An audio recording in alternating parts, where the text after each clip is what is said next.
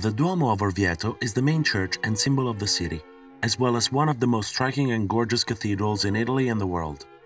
Its construction began in 1290 on the direction of both the Commune and the Pope.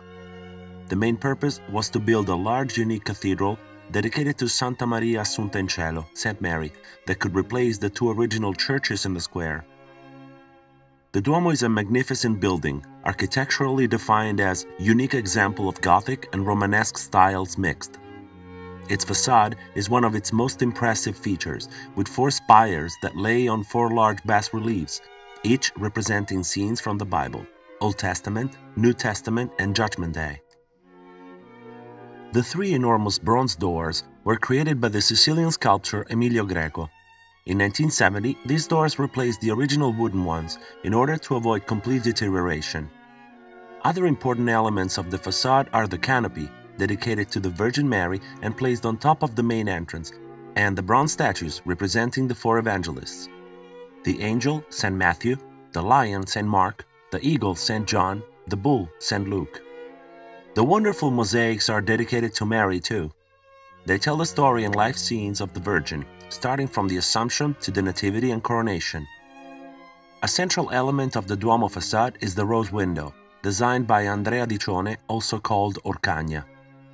It is composed of 2 rows of columns with crossed arches, and in the middle is the face of Jesus Christ.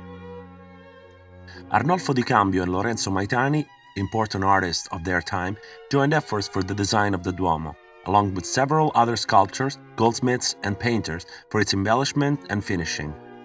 Among the sculptors was Ippolito Scalza, a local architect who had already designed several buildings in Orvieto, including the Town Hall Palace. Great painters such as Gentile da Fabriano, Beato Angelico, Ugolino di Prete Ilario, and Luca Signorelli contributed to the interior frescoes. Luca Signorelli painted the amazing Sambrizio Chapel. Signorelli was one of Michelangelo's teachers and inspired his art for the painting of the Sistine Chapel in Rome.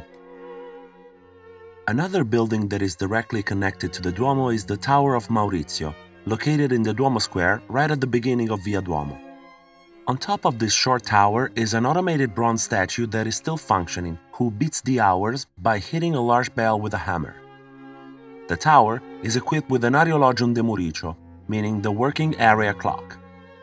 This was meant to provide the construction workers the work schedule while they were building the Duomo.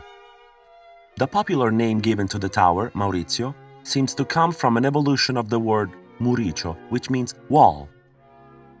Many original documents and papers about the phases of the Duomo construction are kept and displayed in the Opera del Duomo Museum.